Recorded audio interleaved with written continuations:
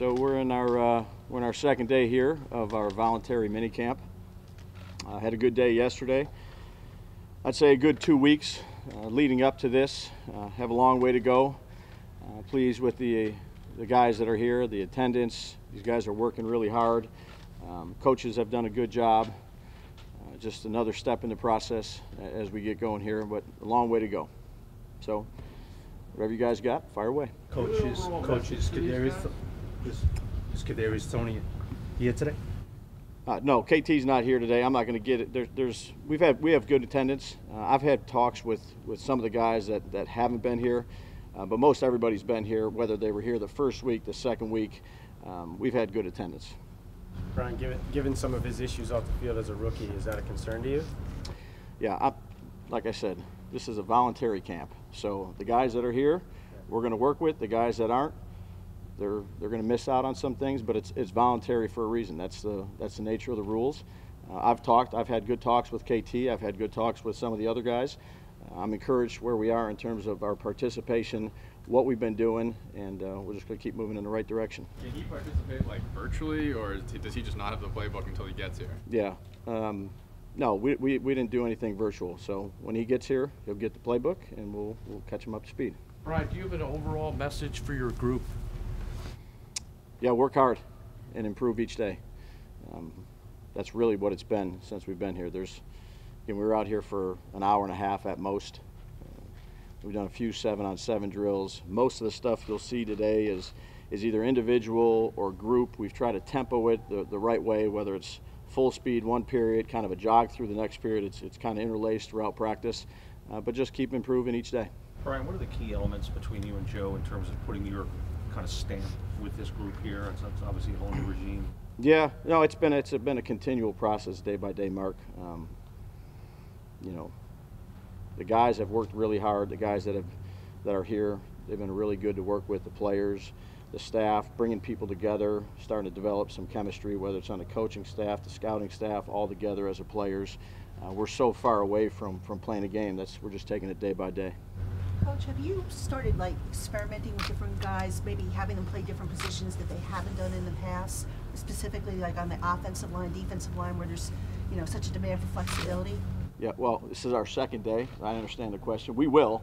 We're just trying to figure out where to go in a drill and making sure we're moving from drill to drill, kind of practice the way we want to practice when it is live, if you will, full speed periods. We'll get into that. We certainly will. Position flexibility has always been important defensively, offensively in the kicking game. You only get so many people to go to a game with. So that we'll get to that. Right now we're learning where to go in stretch lines. Have you seen though on film, I know you did an extensive review of the guys coming back. Have you seen things that made you say, oh, maybe we'll try this guy here or this guy there? Yeah, we're going to try a lot of guys at a lot of different spots. There's not really a depth chart per se. There's more of a rep chart, and move people around. You have to have position flexibility unless you're really, really good at one thing. So we'll end up getting to that, I'd say, once OTAs start. Brian, does that mean, is Andrew Thomas locked in at left tackle, or is there a scenario in the draft where you could add a player that Andrew moves to right tackle? Yeah, I mean, we'll see. I can't answer that right now. Andrew's been a good left tackle for us. I got a lot of confidence in Andrew. He's rehabbing to get back. We're going to take the best guys we can in the draft, and wherever they are, they are. Brian, what do these last few days look like leading up to the draft? How many conversations are you and Joe having, and are you still doing a lot of evaluating? Yeah, we've done a lot of work. I'd say the scouting department has been in there nonstop. We've met with the scouting department, with Joe, the coaching staff. Kind of did that last week. We're doing it again. We did some yesterday. We'll do some today. I think it'll be, all the way through the weekend and the early part of the week, and hopefully we're kind of where we want to be at the early part of the week. Brian, for the most part, is the scouting done and you're just getting to know the players now more? Yeah, we've done a ton of evaluation. I think you're always going back and you're crossing your T's, dotting your I's, and you're looking at, maybe another game. You've tried to watch as much tape as you can. There's, I'd say, conversations that go on daily, whether it's about the player, about the person, make a phone call to whatever it may be. I don't see that really changing until probably midweek, early next week. Brian, as a position coach, you have some input in the draft. You've done that. As a coordinator, you have. Now as a head coach, you have more. What has that been like for you as the head coach being involved in this? And do you think after this draft it will be more of your imprint on this draft class than you've ever had in the past? No, I think it's important that it's our imprint. Everybody works hard. Nobody has all the answers. Certainly there are things that you may see that I don't. That's why you go back, you talk about the player, you revisit them if there's a little bit of a discrepancy, whether it's from coach to coach, coach to scout, head coach, whatever it may be, and we'll do this thing together. But your sense is your voice will carry more weight now than it ever has, right? I don't even think of it that way. That's part of the whole. Brian, I know it's early, but what is, I don't know if you've made a decision on this, but what is your thought process right now on whether you'll call plays and how might you work through trying to figure that out this spring? And Yeah, no, that's a popular question, and I understand it. We're not there yet. I'd say today during practice when you see it out there, CAF will be giving it to the quarterback and going off the script that way, and I'll kind of be out and about with the players. But again, I'll let you guys know when we get to that. Brian, what has stood out to you about Joe since you two have locked arms together? You know, I've known Joe for quite some time. He's a great teammate. He's a great listener. I think he's, you know, the one thing you see with him in this position is he's a really good leader. He treats people the right way. He lets people do their job. He takes input, but at the end of the day, he's charged with making a decision. He takes all the information, and he's a really good leader. Brian, when you guys bring in a prospect for a visit, what are you trying to learn about them? I think it depends on who the people are that you bring in. We have a process that we go through. They meet a lot of people in the organization. People that we think are important to helping in their development if we select them or they come on the team. They meet with the coaches. You're going to try to gather some of how they learn, the process, how you can teach them. You know, maybe if they come here, I should have done this. We test them, you know, football-wise. So I think, you know, as many people can get around the person to give their input of what they think of them as a person first, and then obviously we've looked at them and evaluated them as a player. Brian, what are your impressions of Saquon, looking at him up close now? Yeah, he's been here. He's been great in the meeting. He's elusive. He's quick. He's fast. Again, we've had 12 plays of 7-on-7 here in a couple individual periods, but excited to work with him. Brian, I think you said to us, I guess the last time we talked to you about making an emphasis to be in every meeting room, knowing that it's not just offense. When it translates to the practice field, I know it's only been one day on the field. Will you take the same approach? Will you, I don't know if force is the right word, but will you consciously go to different groups rather than being with the quarterbacks? Yeah, I walked around yesterday. I got my miles in during practice. God knows I need them, but yeah, I think it's important to watch how the coaches are teaching the material and how they're going through individual drills. It's important to see the players. You know, you can evaluate. I've talked about this before. You can watch as much tape as you want to watch from previous, you know, years until you get them in your system and see, you know, ask them to do the things that you might think they're going to do. You're going to have to tinker with that. I think you need to keep your eyes on as many people as you can. Brian, from a value standpoint, left tackle's always been seen as that premium position, but with the way teams are passing now, how much has the right tackle position kind of caught up in value? Look, I think they're all important. You know, 5 guys working in unison, keeping the depth and the width of the pocket in the passing game and getting movement in the line of scrimmage. You know, the game's evolved so much. RPOs, up-tempo, I mean, they got to be able to, the right tackle, the left tackle, we just want to be good tackles. Brian, I have a Saquon question for you, which won't be my last. Okay.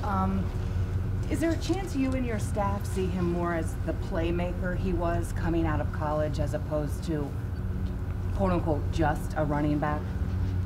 Yeah, he's, you know, we've evaluated him all the way back to year 1 and all the way through.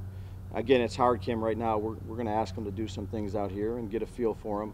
I think he's a very talented player, and he's a really good person. He's a good young man who's, you can tell it's important to him, and he's working real hard. So as much as he can handle, that's what we'll give him. Brian, in these days of the voluntary workouts, what are the keys to establishing a new culture and making sure that everyone is buying in? Yeah, I think that's part of leadership, you know, building something that, you know, the guys can be proud of and take ownership, and then finding ways to unite them as their head coach, as a position coach. finding different ways to inspire them. Again, we're a long way away. So right now, all I ask them to do is focus on today. What can we do to get better from yesterday? Not make more out of it than it is. We have a long way to go, and keep building that chemistry together. Go out together to dinner, go see a basketball game, go to a hockey game. I think that's important. Off-field relationships, you don't have to be best of friends, but I think it helps, because you have each other's back when you do. When things are tough, which, they'll get tough, they always do in this league, you can lean on the guy next to you when you're going through a tough time, and that guy's got your back. That's important. Are you still FaceTiming all of your players? Are you still FaceTiming them? Yeah, I FaceTime quite a bit. It's about the only thing I know how to do. Brian, what is it like being the head coach of the Giants? It's been great, dream come true. A lot of work. Work with a lot of good people. I'd say let those people do their jobs. Try to lead them the best way that I can. Again, each day is a new day, so there's always something to do.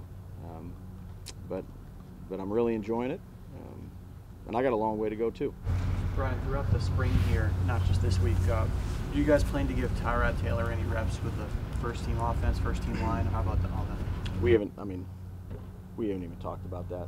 Daniel's going out here. He's working with, there's not even really groups right now. There's reps. That's what we're doing. So until we got to get ready to make those decisions, I think everybody has to know what they're supposed to do when they're called upon to do it. Whenever we throw a player in, know their role, know their assignment, and go out there to execute it the best they can. Take one more. Brian, after these, the first 2 weeks and then this week, this minicamp, what do you hope one or two things the players get out of it after these, 2 weeks? Well, I think you teach them for 2 weeks in the classroom. Now, how can they apply it to the field? Again, we're throwing a lot at them. Some of the stuff is going to stick on the wall. A lot of it's going to fall off. I just want to see some good juice out here at practice, move around from drill to drill. When we're going full speed, let's go full speed. When we're in teaching periods, let's go ahead and dig in and take the stuff that you learn on the film and in the classroom and apply it to the field. And we're going to make our share of mistakes. Everybody is, but just learn from them and come out the next day and be ready to go. It's a good opportunity to come out here in this third week and be able to do something like this. Obviously we're a new staff, so just to see the players and how they move, their quickness, their hands, their ability to bend, those are some of the things you're looking at. It's not really like, oh, they messed this play. You're going to teach that, but again, 12 plays of 7-on-7. We're not using the full amount of time as it is. We have, I'd say a good amount of players here, almost everybody, but we're going to make sure that we're just continually, it's kind of like the next phase from phase 1, in between phase 1 and phase 2, to make sure we're taking care of our players. Everybody good? Does anybody have anything else? Pat, you all came out here for one day. If you got anything else, go ahead and ask it. Pat, you okay there, bud? Whatever you want. Okay. Go ahead. Morning practice guy, afternoon practice guy. How do you set up your days? Yeah, what is it, 10:45 today? Exactly. So it'll be 10:45 tomorrow, and then when we get to the next, rookie minicamp or whatever it may be, we'll sit down, we'll talk about it. So for the season, it's open. Right now, I've been a morning, afternoon, night guy right now since I've taken this job, so it doesn't really matter. Exactly. You just tell me your golf schedule, we'll work around that. Okay? Brian, Good? what have you learned about Wink? You hadn't worked with him before. Wink? Yeah. Wears the same wardrobe every day. Is that good or bad? I don't know. You'd have to ask him. I'm not one to give fashion advice, but Hey, Brian. good man. I'd say a good teacher in the classroom. I think the players respect him. Has a good way about himself. Do you consider James Bradbury a part of this team still, and have you talked to him at all? Yeah, he's on the roster. So it's really not changed, Pat, from what Joe's talked about. I know Joe's coming out here at 1. You guys can talk to him about that.